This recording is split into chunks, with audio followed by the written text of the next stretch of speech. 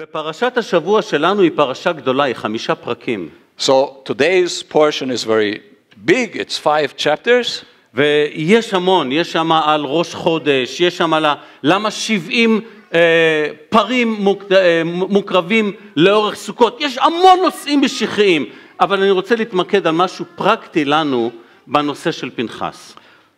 So it speaks about why there are 70 bulls being sacrificed during Sukkot, which is a messianic theme, and there was the first one about the first of the month, why and how you celebrate the first of the month, which is another thing that points to the Messiah. But I want to take another point.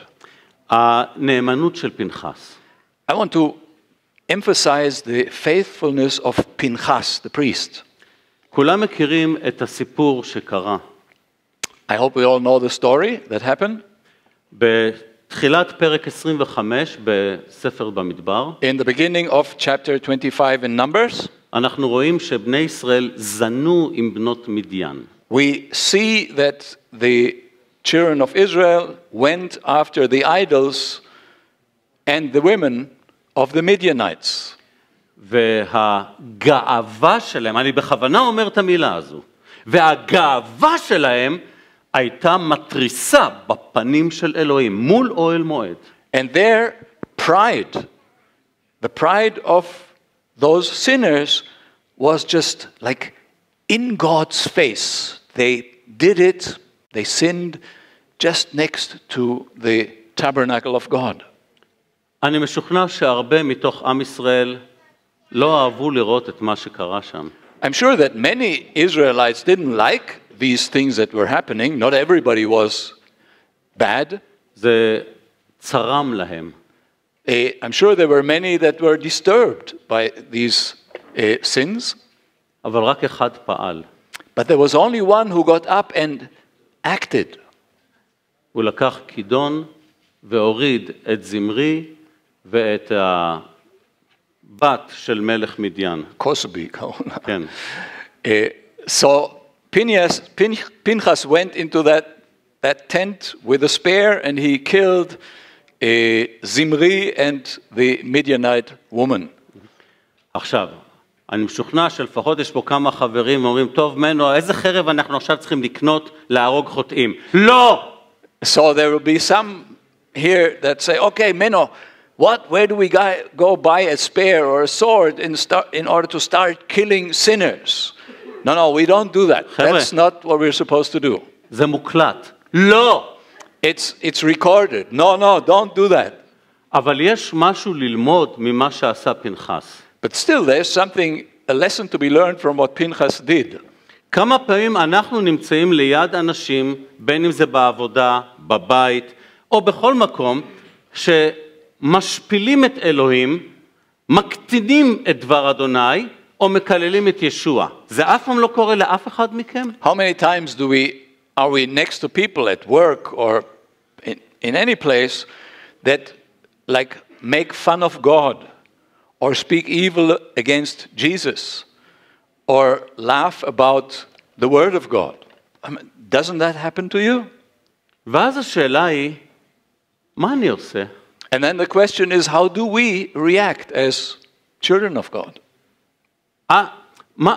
איך אני מאמץ את הדוגמה של פנחס במצבים הללו? How do I adopt the example of Pinchas in these everyday situations that happen to us? ואני באמת מאמין, גם בלי להשתמש ברובים ובחרבות, יש לנו דרכים להביע את המורת רוח שלנו, או לשמור על קדושת אלוהים. גם אם אני לא אשנה את הבן אדם, לפחות לבוא ולומר, זה לא נעים לי, זה לא תקין.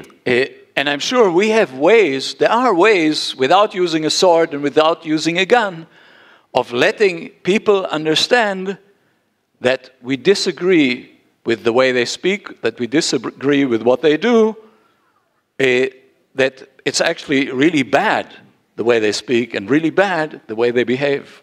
אחד זה לבוא ולומר, חבר'ה זה מאוד לא נעים לי, זה פוגע באמונה שלי, בבקשה, זה לא מתאים, זה לא יפה, בבקשה תחדלו. אפשר לומר. There's one way of saying, look, the way you speak about God that is, it hurts my faith. It hurts what I believe, what is dear to me. Don't do that. לא בהכרח שיקבלו את זה בכלל. They won't necessarily change their ways.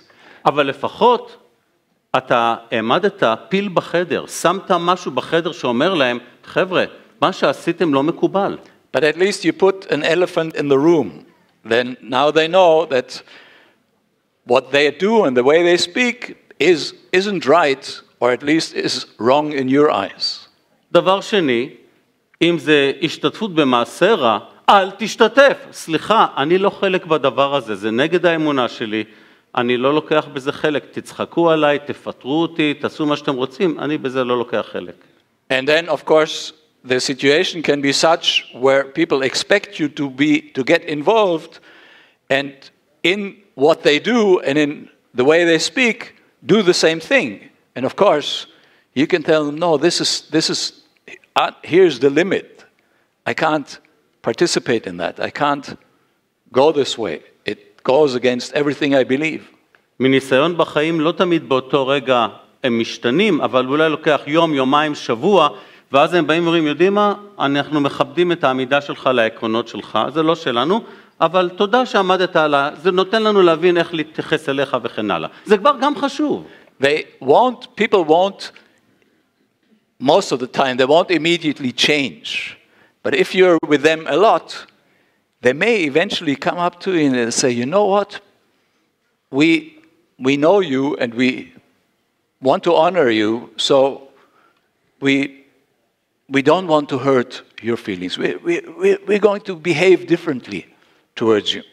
יכול לקרות גם מצב קיצוני שזו חבורה שאומרת לך in your face, ואתה עומד בצומת שאתה אומר, אז אני לא ממשיך בעבודה שם, אני לא ממשיך בחברה הזו, אני מנתק מגע, כמו שנאמר לנו, היברו מהם בשנייה לקורינתים 6, אין לי חלק איתם יותר, גם זה יכול להיות במקרה קיצוני. But of course, the extreme case can be that they just continue and they don't care about what you feel, and they just do it start to do it on purpose and start to speak in a certain way on purpose.